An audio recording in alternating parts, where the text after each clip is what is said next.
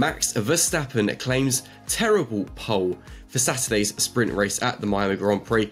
His words, not mine, I promise. However, as has been the case several times this season, the biggest stories come from off the circuit. From RacingNews365.com, my name is Nick Golding, and I'm joined, as always, by lead editor Ian Parks, who has possibly, this could be a contender for background of the season. Saudi Arabia is the top so far, but let us know in the comment section if that's the best background so far. It's close. Ian, as I mentioned, the big stories are off the circuit. We've got to talk about Max first. His 7th sprint pole.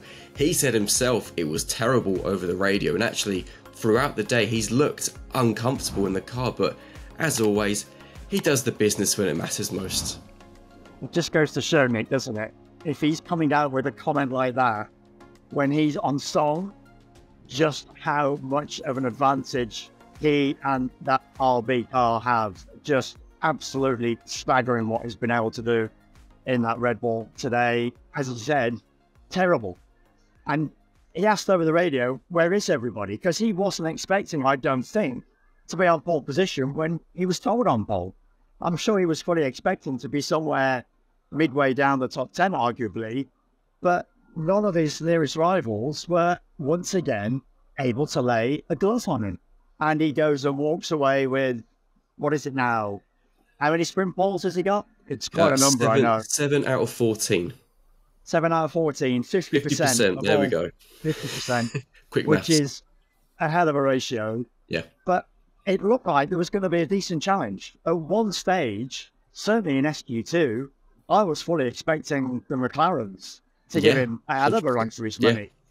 But from what I've been told, the McLarens just did not work on the soft tyre. Pirelli have come out themselves post-qualifying. Mario Isla, the Pirelli director, has turned around and said there that they themselves have not quite got a handle as to why the softs didn't work. Track evolution didn't ramp up as much as they were expecting, was one of the theories.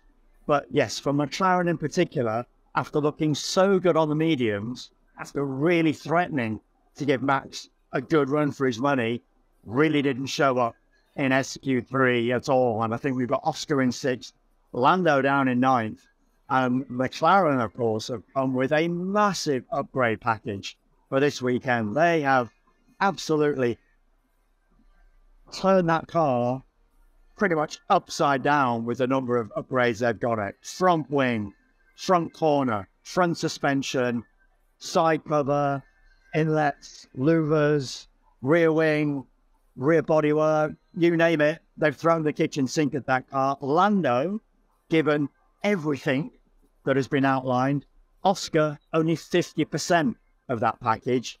And yet, here we go. He ends up 3 places ahead of his teammate. As I say, soft tyres not working. Will it be any different from the Grand Prix qualifying tomorrow afternoon? Wait and see. But once again, a terrible Max. Terrible. And yet he's still on pole. It's important to mention, obviously, for those who are new to F1, in the sprint format, qualifying is a bit different because the first 2 parts are completed on the medium compound, with only the last part on the soft. So I guess for race pace, that probably bodes well for McLaren if they're making the mediums work quickly. We've got to talk about Leclerc as well, though, because he entered the sprint qualifying having only completed 1 hot lap in the only free practice of the weekend after he span on the exit of turn 16. Couldn't get his car facing the right direction. Eventually, his clutch started to overheat, so he couldn't engage reverse, and it led to a red flag, an embarrassing red flag. But after 1 hot lap, P2 on the grid for tomorrow's sprint race isn't bad going. Just shows that we don't need practice. Yeah. We don't need 3 sessions of practice going into a normal Grand Prix weekend. If Charles Leclerc can come out and do 1 hot lap, as you've mentioned, after trying to do a ridiculous 3-point turn in that car, in the SF24. 1 hot lap, and he goes and lands 2nd on the grid for spring qualifying. I should say, yes, spring qualifying. Has a little bit of different format with the tyres, what they do there. But that's not a bad performance. Hats off to Charles. One hot lap and he does that. Yeah. Yes, he made a bit of a fool himself. He knows it himself. But at the end of the day, he's come good. At least we know he should give Max a run for his money. And Checo on 3rd. So we got on Red Bull 1-3, the surprise. Now, would we have predicted this, given how useless what we are at predictions, as we've proven over the course of this season? Would we have predicted Daniel Ricciardo in fourth? No. I think yes, because our predictions are normally so wild, we would have predicted this kind of thing. However, we actually didn't make any predictions for sprint qualifying, which is probably why this has happened. A great effort from Daniel. Yeah. Are we finally starting to see him come good? We had a little bit of a glimpse of what Daniel could do with the new chassis. Psychological, perhaps. Who knows?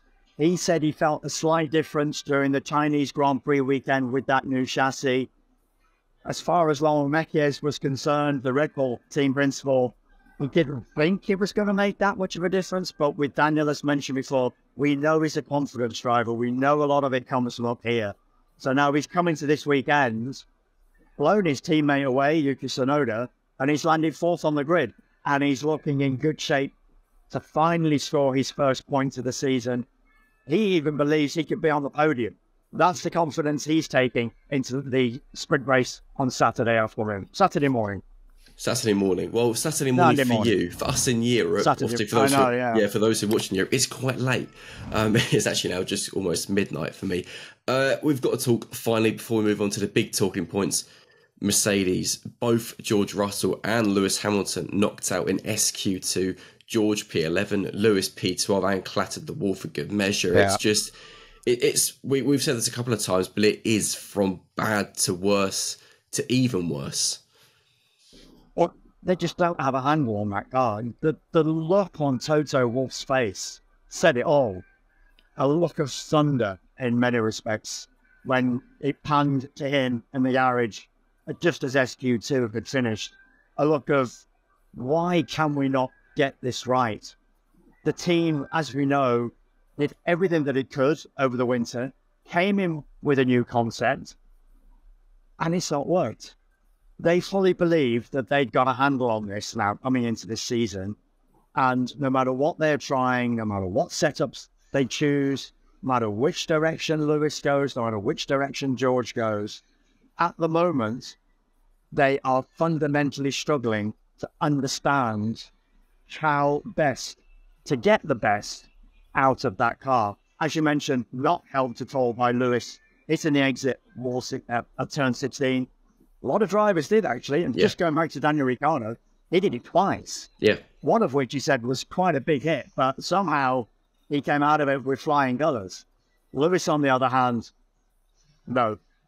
P12, George P11, another struggle for them. Looks like another struggle over the course of this weekend, going into Saturday and Sunday as well. Another tough weekend ahead for Mercedes, it seems. Right, I think we've spoken enough about qualifying. It's time to get on to the two big talking points, starting off with the one that has been over F1 coming into the weekend and was announced on Wednesday that Adrian Newey will be leaving not just Red Bull F1, but Red Bull as a company altogether at early stages of next year. The news broke whilst you were travelling to the airport to fly out to Miami, and it was myself and Sam who covered it for a midweek F1 update. We shared our thoughts. What are your thoughts? Because you've not had a chance to share what you think of Newey leaving. He's turned around and spoken today for the first time. And he's turned around and said that he needs a break. Yeah. I mean, he's been doing this for one hell of a long time, in fairness to him. The most successful designer in Formula One history. 25 constructors and drivers titles to his name. He's earned his stripes and more. He says he needs a break. He's been with Red Bull for 19 seasons. He's mentioned that 2021, that epic title tussle between Lewis and Max, took an awful lot out of him, as well as at the same time getting to grips with the new regulations that came in for 2022. And he and his team, of course, we have to give credit to his team. This is not just Adrian on his own, but he and his team coming up with a car that has and is and will almost certainly next season dominate and is dominating Formula One at present. So it's with absolute intrigue that ahead of 2026, the next major regulation change, as we know, not just with regards to the power unit, but the aerodynamics, the bodywork that has to go into accommodating this new power unit. he has now decided that it is time to take a break. The upshot is, we all believe, okay, he's going to have a break. He's going to get 2 months off in the winter, ahead of, or maybe even a bit longer, this, what we believe, he has managed to negotiate. He and his managerial team, and his manager, by the way, being Eddie Jordan, or people, as we've now come to learn. It looks like if he joins a new team for next season, it's going to be somewhere around March, April time. So that'll be, when you think that this season ends early December, that will give him a good 3-4 months before he joins a new team. We are all expecting it's Ferrari. They've got the money, they've got the resource, they've got Lewis Hamilton.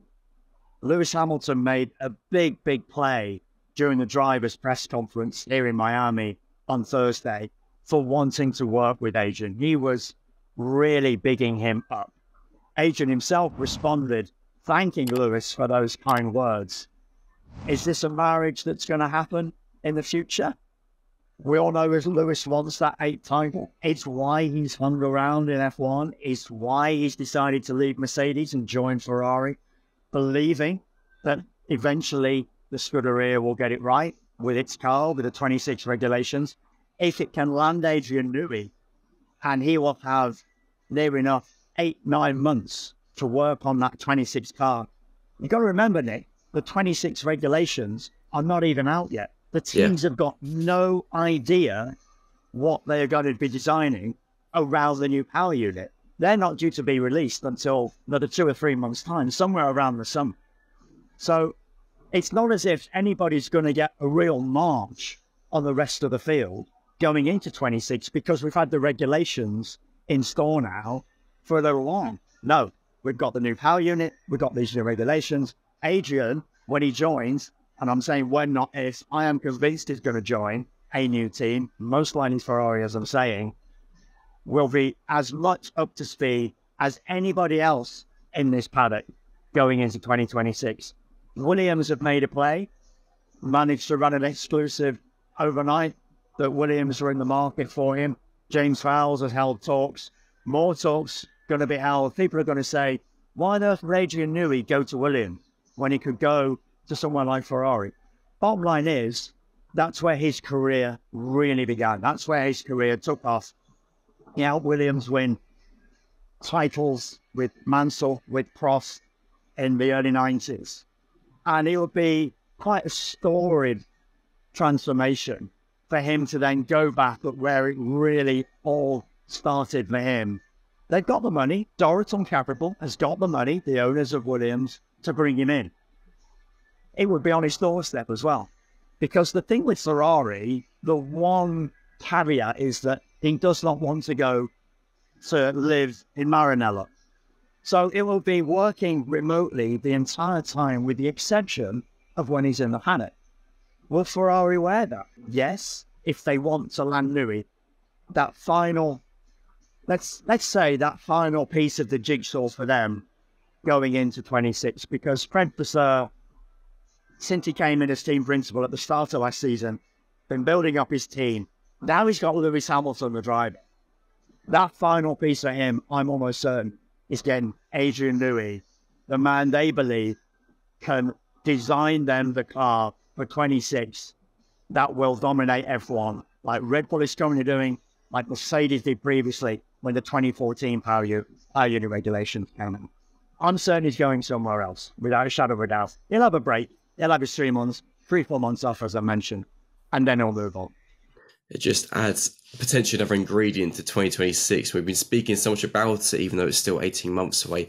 Let us know in the comment section below where you think Newey is going to go. Something's been really interesting about the whole Newey conversation in Miami is obviously the questions put to Red Bull team principal Christian Horner.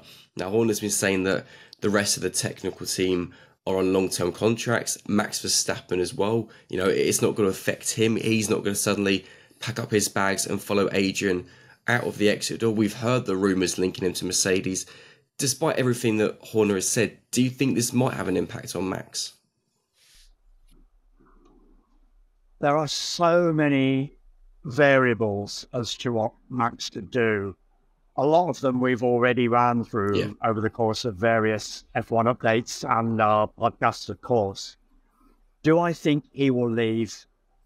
I don't think so, because he knows that this car is going to carry over into next season. I think if Max, so what I'm saying there is that without a shadow of a doubt, I think Max will win this year's title. Yeah. On the back of that, I think we can almost certainly say he's going to win next year's title, and he will become a 5-time champion.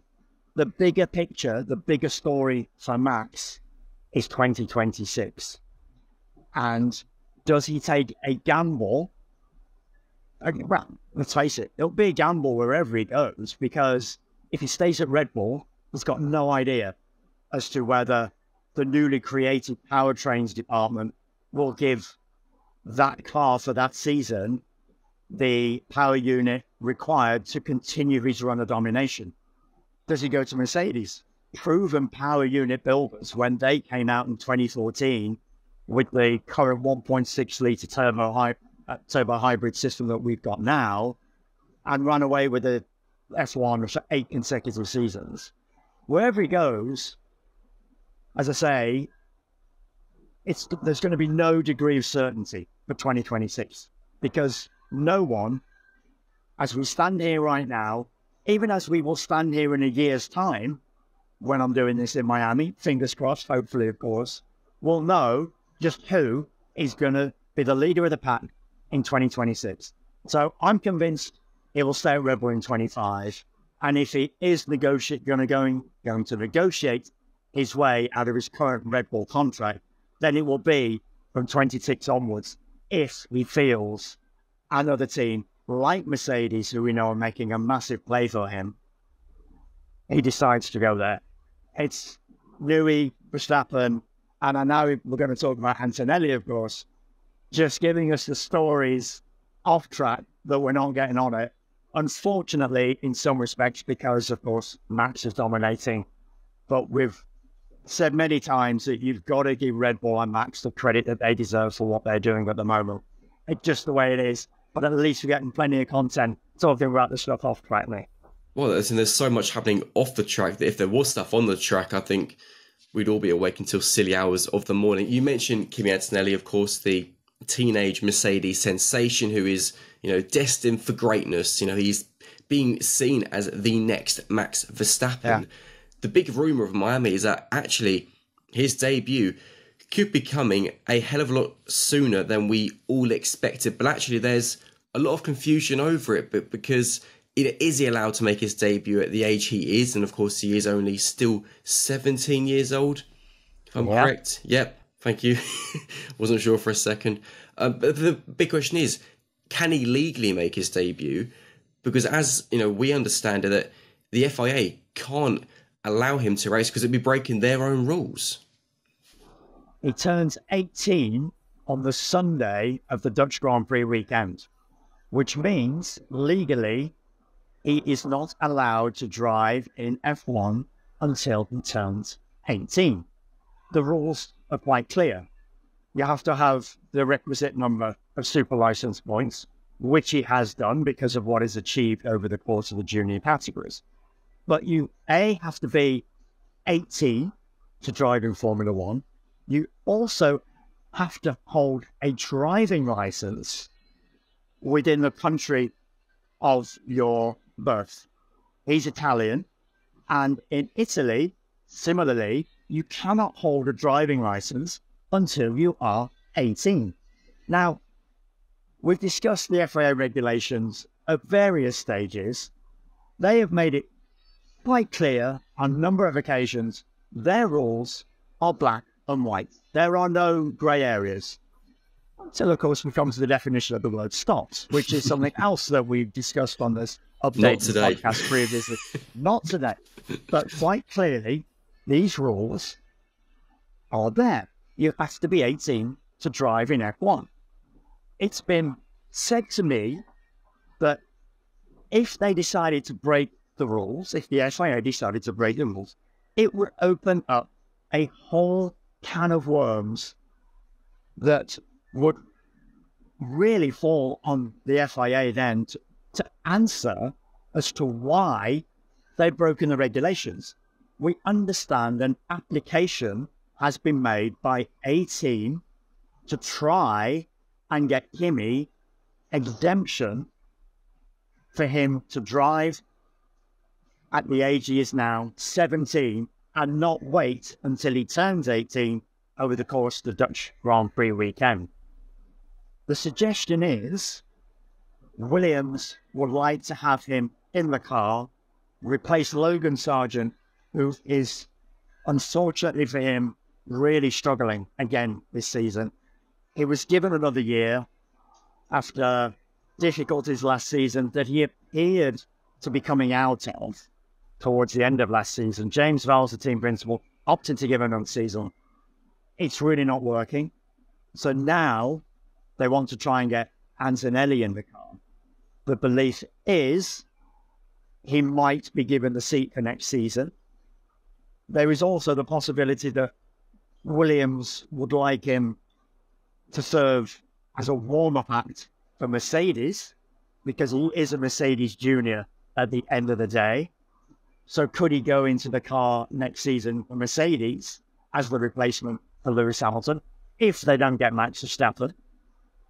It's a whole game being played here behind the scenes. A lot of politics going on. The bottom line is, I really do think that the FIA would be in a lot of trouble if they gave Antonelli an exemption, because they'd be breaking their own rules. Well, not for the first time. I doubt this is the last we're going to hear of it. And of course, let us know in the comment section below what you think. Is it right for Antonelli to be given a seat at 17 years old? Or should he, despite his immense talent, have to do what everyone else has to do now and wait until he is 18? Let us know your thoughts. Ian, I'm aware that because of all the news off the track, this is now, I think, officially the longest F1 update. So we need a banner or something, or some party poppers. So a very, very quick prediction for the sprint race and qualifying tomorrow. A sprint race.